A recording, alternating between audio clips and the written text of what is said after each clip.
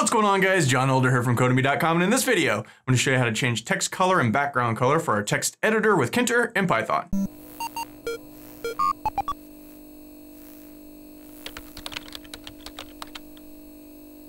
Alright guys, like I said, in this video, we're going to look at changing text color and background color. But before we get started, if you like this video and want to see more like it, be sure to smash the like button below, subscribe to that channel, give me a thumbs up for the YouTube algorithm, and check out Codemy.com, where I have dozens of courses with hundreds of videos that teach you to code.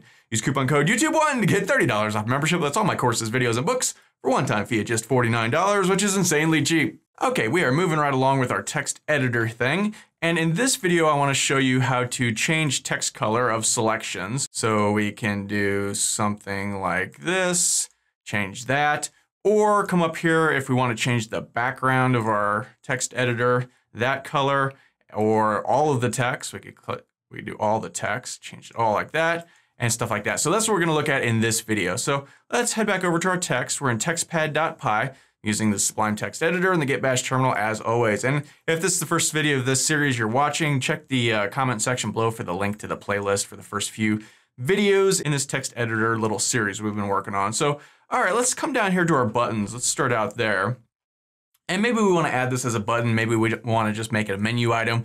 Whichever you like, it doesn't matter, but I'm just going to add this as a button. So let's say text color, and let's go color underscore text underscore button, and that's going to be a button. And we want to put this in our toolbar frame, right? And we want the text to equal what? Text color, maybe? And let's give this a command of text underscore color. And we'll make this function in just a second. So now we can color underscore text underscore button dot grid this guy. And we want to put it in a row 0. We want to put it in column, let's see, 4, because 3 is the last one we had. And let's give this a little pad X of 5 just to push it apart a little bit from the other buttons. So, okay, that looks good. Now we can come up here and to our functions section, and let's go change, let's comment this, change selected text color. So let's define this function, and what we want to do is create a tag with a certain color for any selection that we have. And we already sort of know how to do this from last couple of videos when we did bold and italics. So I'm just going to copy any of these really. And we could come down here and paste them in. And instead of italics font, let's call this color font. So this will be color font. And this, we'll call this color underscore text, or colored maybe. And we'll change this to color font, though we really don't need that. And we'll look at that in a second. And here we'll go colored. And let's see, this will be colored. And this will be colored, because that's what we called this tag. So we've got this thing. And we really don't need to configure this to slant, so we can take this out or even just delete it. And here, we're setting this the font to this font color. What we really want to do is set the foreground color. So foreground equals, and let's just call this my underscore color. Let's put a variable in there, and we'll make this in just a second. Now notice I did foreground instead of FG. I think you have to actually do foreground instead of FG. Most of the time you could do either or, but I think in this case you have to do foreground. Check and see if I'm wrong about that, but I think you have to do type the whole foreground in there. So, okay, next we need that color. So let's say, pick a color, and it's gonna be my color. So what we wanna use is the color chooser that comes with Tkinter, but we gotta import that. So let's go from Tkinter, import color chooser. And we've done color chooser in the past. If you haven't seen that video, check the playlist in the comment section below. There's a video on the color picker chooser thing. So if you really want to learn more about it, I'm going to go through it kind of quick here because I assume we've already seen that video.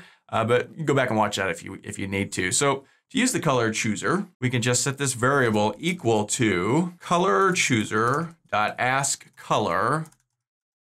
And then this will return. Well, actually, let's see what it returns, right? So let's come down here and grab our status bar, which is called status bar. And let's just update the status bar with whatever my color is. So let's go status bar.config, and say text equals my underscore color. So for now, let's just do that. So let's save this and run it. So Python textpad.py. And we could do something here. And if we click this, this pops up. So now let's pick red or whatever. And you'll see down here, this is what it gets. This is what gets returned. This is the RGB value right here. And right here, this FFF0000, that's the hex value, the hex color code. And that's what we want to grab. So that is this is returning actually a list or a tuple. I can't remember. It doesn't matter, either or. And these bracket things, that's the first item, the 0th item.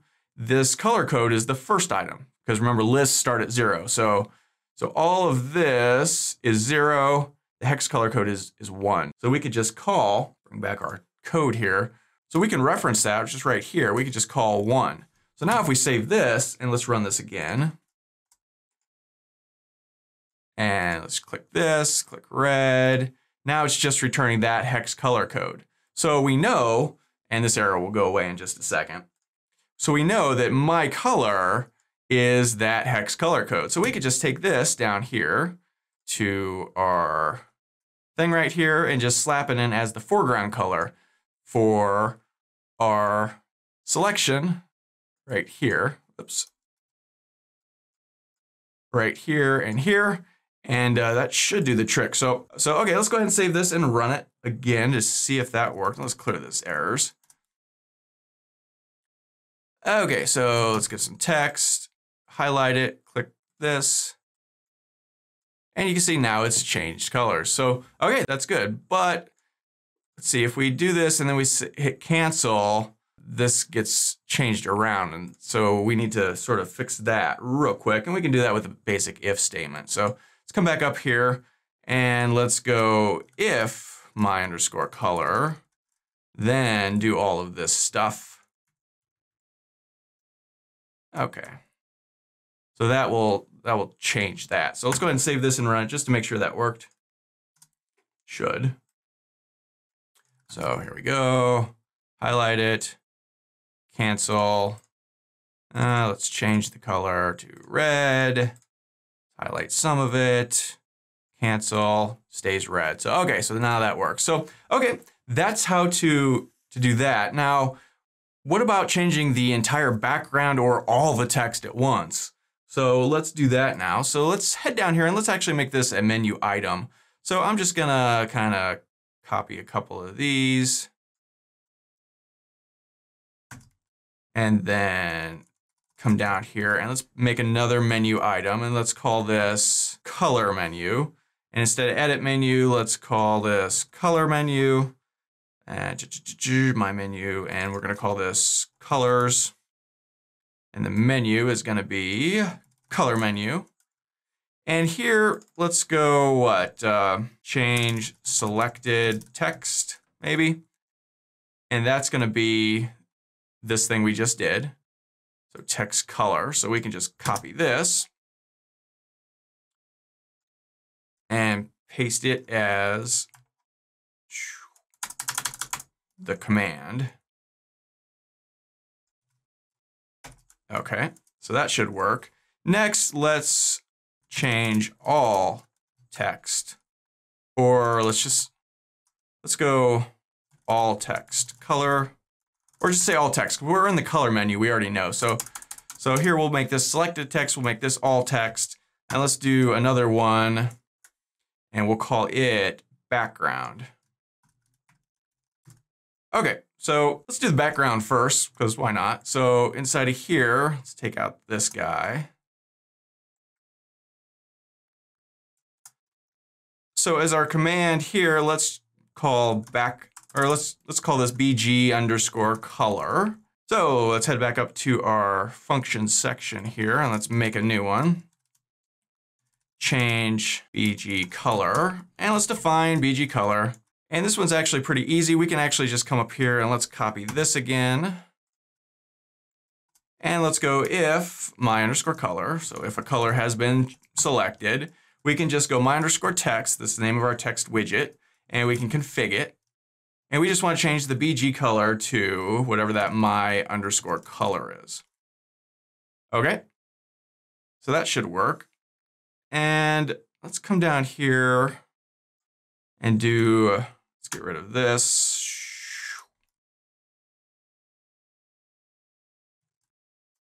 And let's call this all underscore text underscore color. For changing all of the text. And we can come back up here and let's make another function.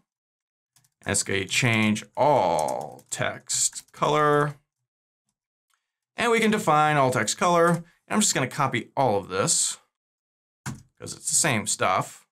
We're picking a color, sending it through here, but instead of BG, this is FG, right? Text in a text widget is foreground color, or FG.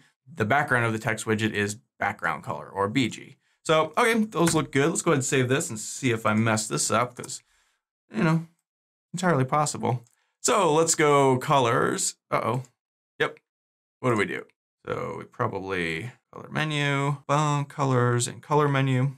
That looks good. Ah, all of these guys need to be changed to color menu. See, this is what happens when you copy and paste. Okay, so now that should work. No biggie. All right, so let's bring this over and let's click colors. Let's change the background to black. Click OK, boom, that changes. Let's change the all text to green. And if we open a file now, let's say sample.txt, boom, it pops up, it's all green. Let's change membership. So let's go to colors and selected text. And let's change this to yellow. All right, that works. And we're good to go. So pretty cool, pretty easy to manipulate different types of text, either individually with selection or, you know, up here where we did all the text and all the background. And it's coming right along. So, oh, one more thing down here before, let's get rid of this thing. So we can come back over to our code. And that was in the very first thing we did up here when we changed our status bar. We don't need to do that because that was just for testing purposes. Go ahead and save it. Run it one more time. Change our, let's see, let's open a file. Okay, let's change all of the text, or no, we want to change all the text to green and all the background to black. And down here, it says we've opened the sample text. It doesn't have the text color stuff, so that's good. So that's all for this video. If you liked it, be sure to smash the like button below, subscribe to that channel, give me a thumbs up for the YouTube algorithm, and check out Codemy.com where you can use coupon code YouTube1 to get $30 off membership. Save pages $49 to access all my courses, over 45 courses, hundreds of videos, and the PDFs of all my best-selling coding books. Join over 100,000 students learning to code just like you. My name is John Elder from Codemy.com, and I'll see you in the next video.